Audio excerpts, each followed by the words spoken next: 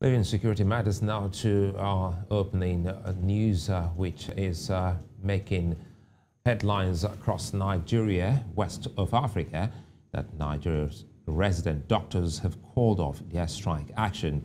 Joining me now to talk more on the action of the doctors as well as the development is Dr.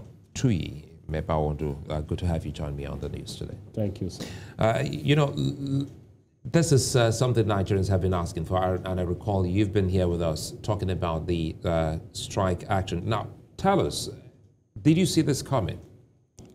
Obviously, it will come. But the suddenness was not really expected, because what has happened is that, if you remember, the last NARD executive were insistent that government must honor the memorandum of action, being signed since last year, and of course, which led to the beginning of the strike as at August 2nd, and lasted how many weeks? 9 weeks. Now, fortunately, depending on how you look at it, the new ESCO was coming in, and I can understand that the new ESCO wouldn't want to start their own regime with a strike. They needed to find a way to end the strike and find a way to renegotiate. But what should be important for all of us is this. We've had another space now, another space to look at the dynamics of the challenges facing the health system. Now, COVID didn't teach us anything. The prolonged strike didn't teach us anything. But again, the strike has been called off now. We hope that every stakeholder involved in the health system will be able to look truly and say that, listen, we don't want a repeat. We don't want a situation whereby this new ESCO of National Association of Resident Doctors will also feel that, listen, the only thing the government understands is strike.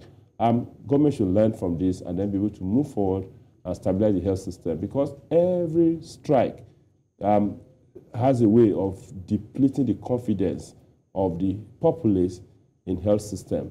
This was how we got to this situation whereby people don't want to patronize even the tertiary institutions, universities, federal government universities. They don't want to go to the private universities. But again, it will look as if this was a wasted, venture. 2 months down the line, and well, the doctors are still where they were. Their demands haven't been met. Again, it's not a wasted. For me, I won't see it as such, because again, you have to defer to some authorities, even in the medical system. You know that it's an apprenticeship system whereby you have to defer to your senior, respect authorities. The Nigerian Medical Associations said that, listen, guys, call off the strike.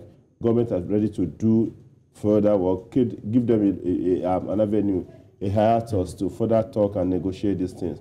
And then if you look at it, because it must be a balance.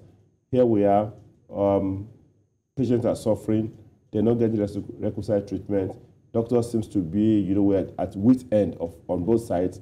The Labour Minister was calling them his children. And then, a lot of wrangling, a lot of bad management of labor issues with this strike. But again, there came an opportunity for us to rethink, because every disagreement, every case ends up in negotiation table.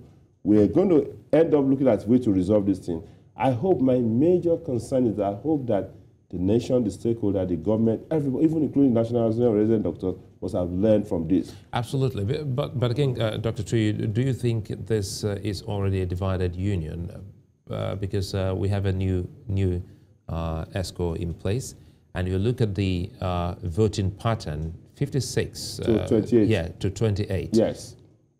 Yeah, again, there's still this strong force looking at it and feeling that, listen, we shouldn't have called off this strike. But again, you cannot pass problem from the previous executive to the current executive. They have to sit down and get the feeling and figure out how to renegotiate and think the thing. For me, for them to call off the strike is not unexpected. Let's be sincere, it's not unexpected. But the point is that as you go forward from this, it will now depend on the skill and assiduity of the new ESCO to figure out how to actually navigate this thing. It's actually, a lot of tendencies, a lot of challenges have been coming to the whole thing. But we expect that going forward, government should have learned, especially the Labour, Minister of Labour and the cohort, should have been able to understand strictly how to navigate a very challenging situation. We didn't learn it from COVID. I hope we learn it from this. If we don't learn from this, and these guys now have to go on strike again, it won't be too tidy. And then we hope that this will have opened the opportunities for other stakeholders to figure out how to get really engaged with the health delivery system in this country. We hope so. Quickly before we let you go, Dr. Tuyi, one of the key demands of the doctors is, caring for those that have gone, who lost their lives, caring for those who were down with COVID-19. And now that's a big one, because the memories of these colleagues of theirs must not be in vain. Did you get any word from the government if these people gone will be so honored and their families taken care of? Yeah, I think that's very important. Yes, we're not getting any really serious commitment from the government, because government felt that, you see, doctors are now turning the thing to a kind of blackmail for them.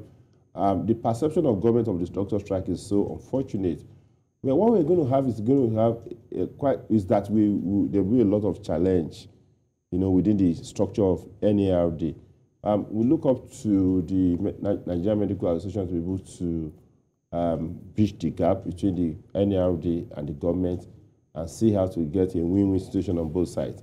But I can tell you there are tendencies, and people will feel that, how can you come and then just call off the strike without us achieving much? So for me, it's not an end to industrial actions in the health sectors. It's going to take another format, and for each of those formats that comes, it further erodes the confidence of the populace in the health system. When are we going to get over this? We're going to get over this when we're going to sit down sincerely and look at the health system holistically, and feel that it concerns you and I, and move money and move human resources, and then be able to deeply discuss the issue of health system beyond strike. We should be looking at the health system beyond strike, because again, strike is not adding values to us. And then we must be able to put our leadership to align with the health system available in the country, and not just run away every time. If they can be able to achieve this, it will be better for all of us.